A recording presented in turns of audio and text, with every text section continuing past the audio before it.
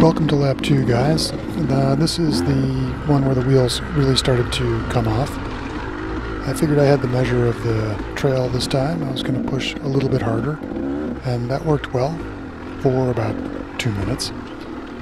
I've pared it down to just the low lights, which are very entertaining and kind of humiliating. You can see at the beginning here it's flowing pretty well. I'm opening up the gas a little more, moving along nicely, but it doesn't really last for long. This section here is all steadily uphill, which helps me a lot because it takes weight off the front and gives me more confidence in the front. I usually lack confidence in the front because my body position is wrong, but you can see here the puddles. I should know by now that some of them are pretty deep, and it starts getting exciting right about here, if I remember correctly. Oh, yeah, that's a foot all the way in the water. I jump off immediately because it's super deep. You can see the back wheel is almost buried to the axle. Yeah, I don't know why I took that line and got stuck there every time. Not that smart, I guess. Didn't work too well.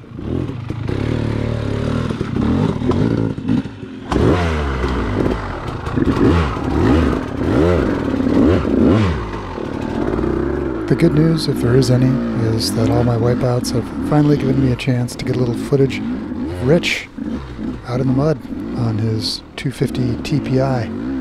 Great bike. He just got the suspension redone by Factory Connection, and this isn't really the greatest ride to test it, but he tells me it's fantastic. Rich is quite a bit taller than I am, or at least in my mind he is. I definitely think his legs are longer, and you can see in sections like this it really helps. You can just get those feet out just a little more quickly than I can, which is one of the reasons I was drawn to the Beta, the lower seat height. Just an inch can make a big difference.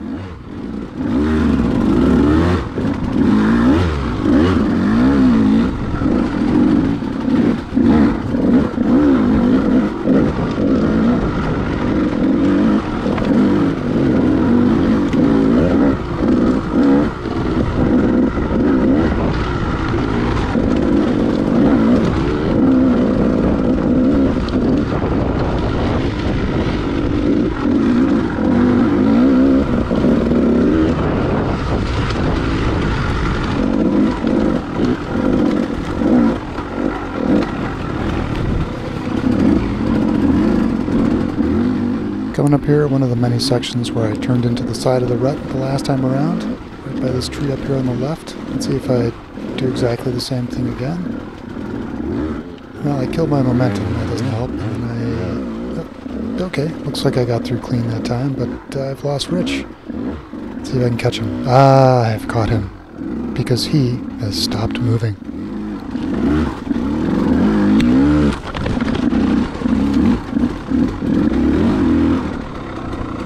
How many times did I fall on that stupid thing?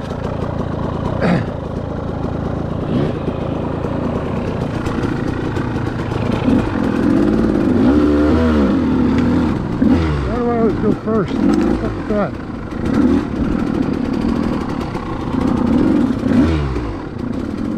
I kid around about it, but actually I'm happy to go first. Not the end of the world. Then we get back underway here, and coming up pretty soon I think we have another example of me not learning the lesson. I get into a rut and try to turn out of it, with obvious consequences, right about here.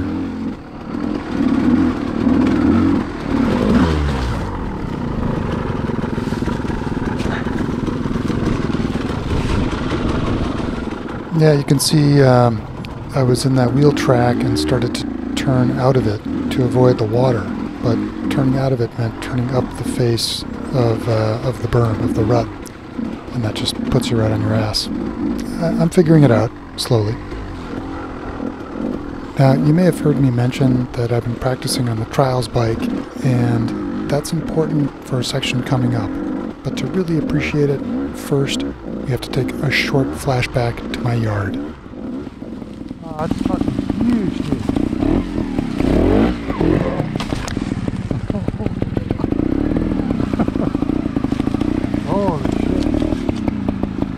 That's a big one. Yeah, that's big. So this thing is like the pride of the setup. These 3 giant logs I've put up in the yard, and here we go.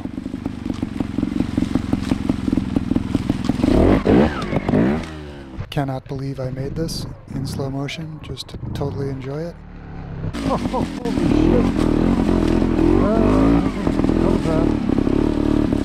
Alright. Put it in the garage now. I'm fucking done.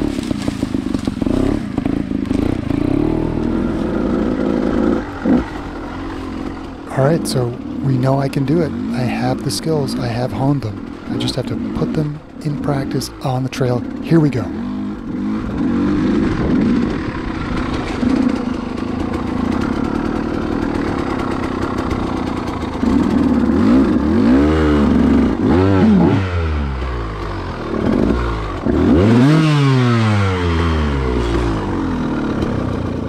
Guys, I can't tell you how sad it makes me to watch this.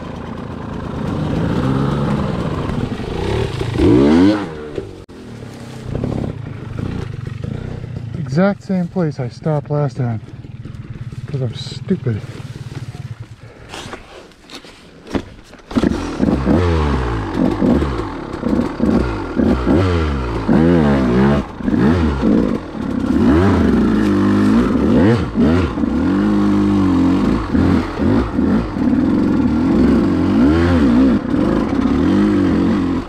I mean, you see stuff like that and you think, of course he's going to ride forever. Why would he ever quit?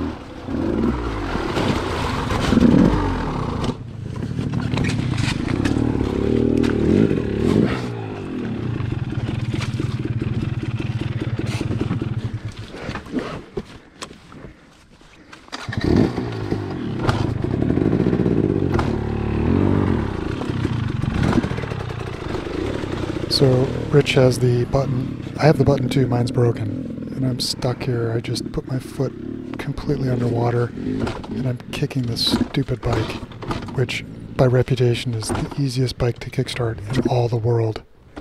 It's so bad. Can't believe it.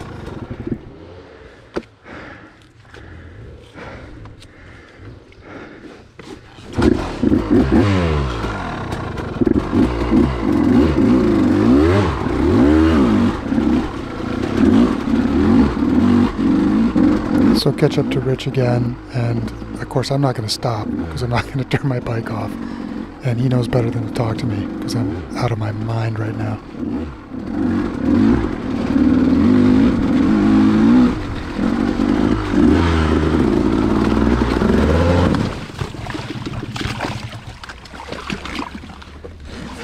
I mean, I have to show these, right? It's so bad, I can't believe it. But it has to be seen. Oh, look at my foot. It's soaked. Totally wet. Oh, it's bad. It's bad.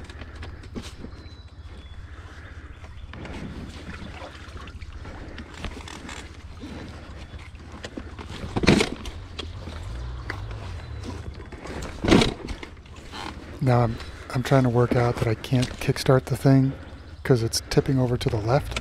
So I have to get off and kickstart it from the right just to get the thing going.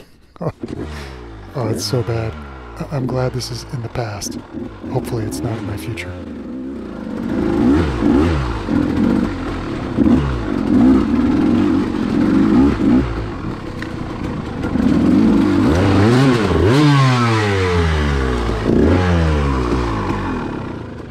Have I even ridden like 50 feet since the last one? And meanwhile, Rich is just like cruising through. It's so hard. It's hard to watch, but just being there. Heart rate is pegged. The front wheel is, I mean, it's like in cement or something. Oh, it's bad. Me too.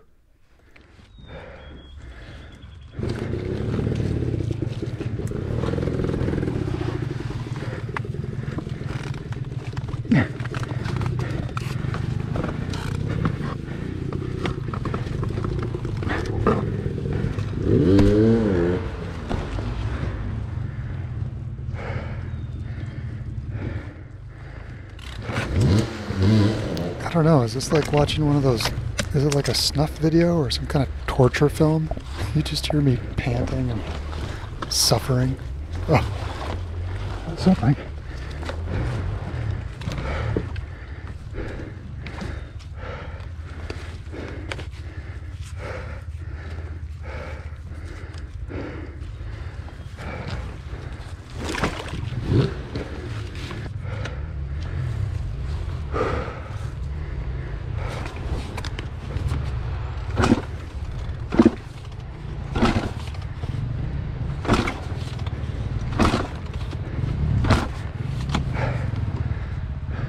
Okay, so sweet relief, I get the thing running again, it's out of the mud, but joke is on me, because right up there is actually the hardest part of the whole loop, where my bike will immediately go 22 inches underwater.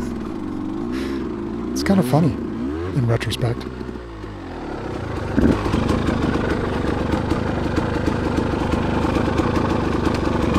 You're on the, hold on, wait.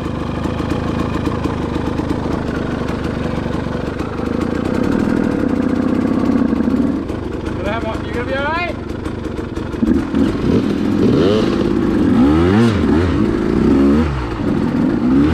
Okay, so again, I suppose the silver lining of all this is Rich takes pity on me and goes first. So we have a little footage of him here, standing, some sitting, he's got the legs out, and making good progress. I keep up with him for a while, let's see what happens.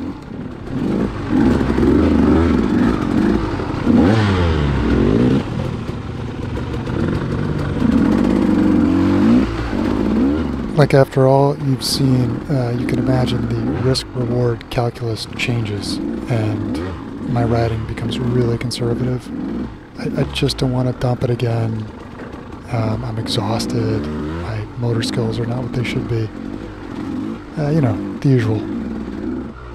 So somehow I've managed to make it in front of Rich. I don't know what happened somewhere along the trail, I can't remember. But this is that little transfer section. Wait for him to come ripping along.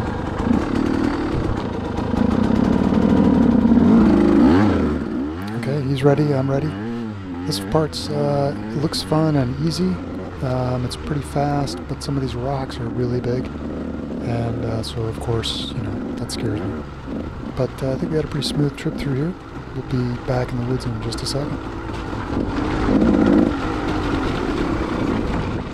This being the age of COVID-19, there were plenty of people out who were very polite, went nice and slow, waved to the guy with the handsome dog and his wife. Most people were wearing masks, not everybody.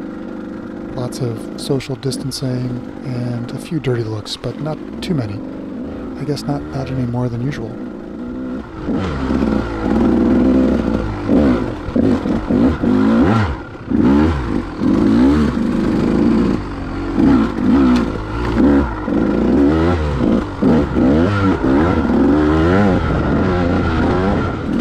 This next one's kind of interesting. It seems like I just sort of gave up right in the middle of the ride. Just kind of, yep, I'm just getting off.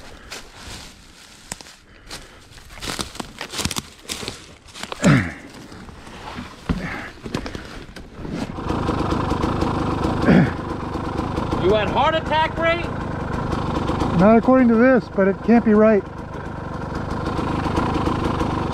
It says I'm warming up. At least we don't sleep good tonight. Oh yeah.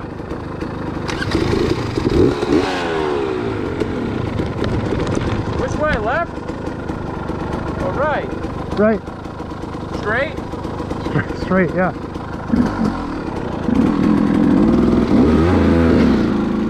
Never let them take your sense of humor.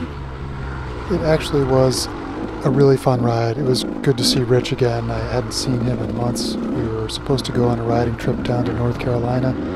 We had to bag out on that because of COVID-19. Trails are finally open, and even though it's mud season, we're going to get out there as much as possible. It's healthy to be out there. It feels really good, even a day of unmitigated suffering like this. This last little wood section I put in here, it's the end of our ride. I had to include it to prove that I did not burn my bike or leave the woods on foot crying. I finished it out strong. Really enjoyed this part of Franklin. Next time out, we will be in Foxborough, which is one of my favorite places to ride. very tricky, very technical, lots of rocks, and I hope some good footage for you guys. This part, one of my favorites of this particular day of riding. There's a really rocky section which over the years has always really frustrated me. But now, right here, I'm on the gas, I'm rolling through here with good speed, floating over all this stuff, letting the suspension do its work, and this is how it's supposed to happen. And it was encouraging to me. Just stay on the gas. Of course, I could probably be going twice as fast, but progress. And that, mercifully, is the end of our ride. Stay safe, guys. Can't wait to see you all in person. Take care.